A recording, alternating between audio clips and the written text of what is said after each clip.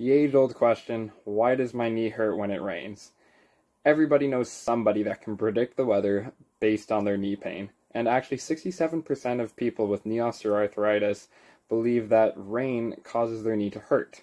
So there must be some validity to it. So here are 4 reasons why this might be happening. So number 1, with rain comes a change in atmospheric pressure, and that change in pressure can be sensed by damaged nerves in your knee that would result in pain.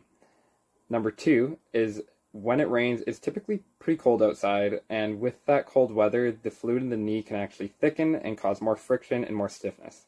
Number 3 is there's typically higher humidity when it rains, and with higher humidity, the painful tissues in the knee start to swell and cause pain.